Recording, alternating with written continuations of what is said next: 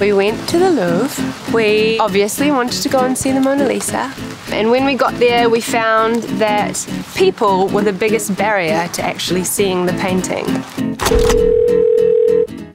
Hello. Hi, this is Oslo. We saw your distress call on Instagram, and we actually want to rescue you guys and fly you over to Oslo. Oh, really?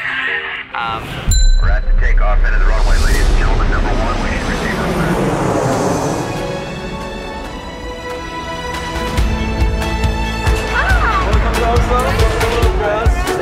If someone contacts you through Instagram saying come to the city, then just go for it. Probably gonna be a good time. Wow. That's amazing. You can experience similar types of attractions, but it's just a lot better, I think, without so many people around.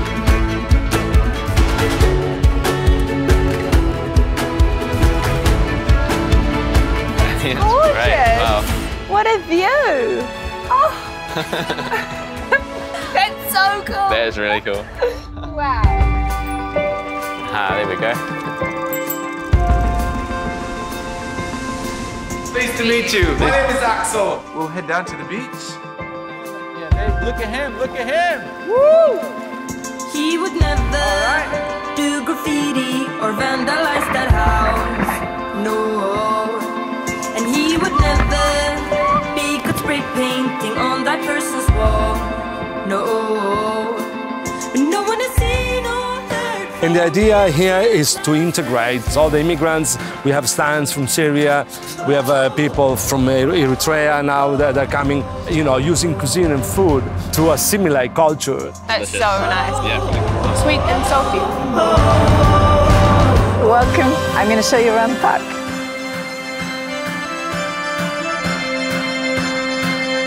He would never buy a weapon and bring it to our home.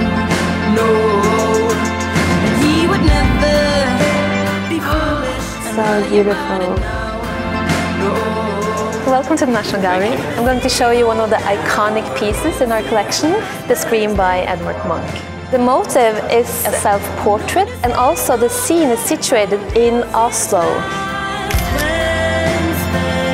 Hi, I'm Kamsi. I hear you just got picked up in Paris. Effectively, yep. Wow. And what's your role in Oslo? Well, I'm trying to be the deputy mayor. I see. So that's fun and giving.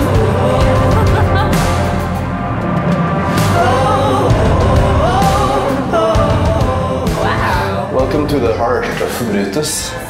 The labels are all so beautiful.